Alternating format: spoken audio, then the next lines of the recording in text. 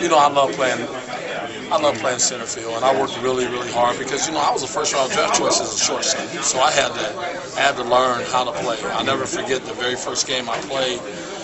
Chuck Tanner was my manager. It was a ground ball that was hit towards George Order in the infield. I ran in front of Bucky Dent, over near George Order, trying to field a ground ball. The next day, he came to me. He said, "Chet," he said, "Mr. Lemon, come here." He said, "You see center field?" I said, "Yes, sir." He said, "It's 445 feet out there." I said, "Yes, sir." He said, "I want you to take fly balls every day, 100 fly balls every day." So I never looked back, and I played center field ever since. And so I know it's a lot of hard work, and to play a center field like this would be a dream because it's such a big ballpark. You know, you just love to roam all over the place. And you look at the walls to see where maybe your glove could go over the wall. Yes, I can jump over and catch some more balls. You know that. The one of California, yeah, the catch. Is that the one you remember most? Well, because it got the most publicity, and I think the reason why it got more publicity because I think I made greater catches. Yeah. But I think it got more play because we were chasing the Baltimore Orioles. Remember that was '83 when we were chasing Baltimore, and Baltimore was we finished that year one game behind Baltimore. You remember? But we were on the last game of a road trip in California.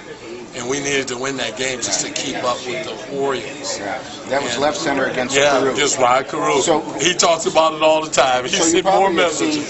So you probably have seen Austin Jackson make catches. Yes. You look at him and say, "Hey, that's what I used to do." He's a great center fielder. Yes, great center fielder, and just a joy to watch play. You know, he covers a lot of ground. Out there. So.